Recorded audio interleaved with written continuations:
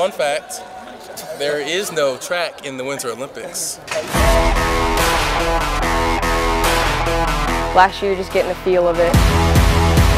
Year 2 is going actually pretty good. Seeing this program build a little bit better, they're actually really dedicated to this track. As a whole, our team has hit the ground running this year.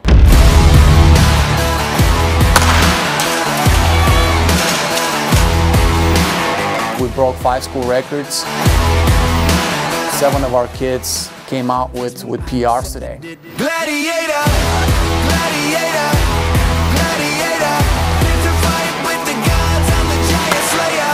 Hannah Williams in the 600-yard race came out and broke the school record and posted a mark that's sitting 3rd in our league.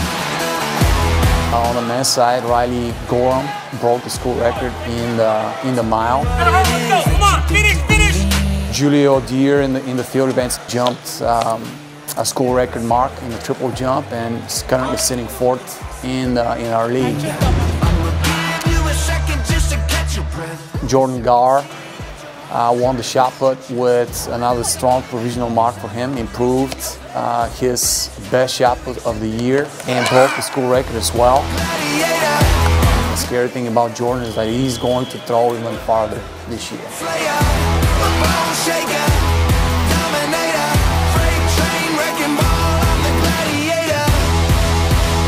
I definitely know as a new program we really need to kind of build a stronger base, that we need to build stronger people. We have a lot of work ahead of us, don't get me wrong, but when you have school records fall and you have kids shatter records left and right, it definitely makes my job exciting.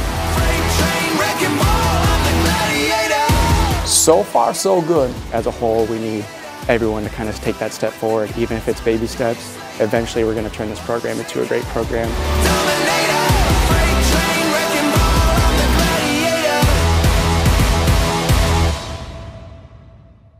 Riley had a pretty good mile earlier. He should be happy with it. James and I both got out PRs in the last lap there. I don't think Brandon will be too pleased with himself, but I mean, he's coming off an injury, so he has time to get back in shape. So he should be doing better by the end of the season. That's good analysis. That's an in-depth analysis there. I think we're learning a lot about ourselves today. We're back. Weather's not too great outside, but we're making the most of it in here. That's why you have indoor track. Absolutely. That's why they built this place, just for us.